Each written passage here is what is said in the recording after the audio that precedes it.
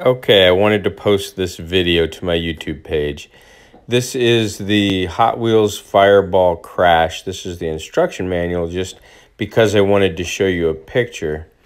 But my grandson is 5 years old and he's got it set up here in the living room and he's playing with it.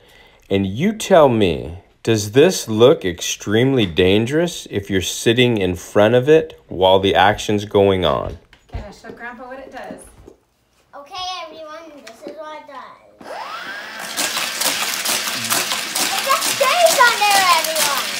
I know, but that is extremely dangerous.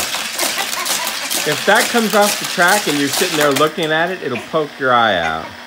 Right, he's a winner, so keep it Oh my there. gosh, I don't like that. They should have a barrier, a cage. Oh my gosh. That is dangerous. Chime in the comments and let me know. Dangerous?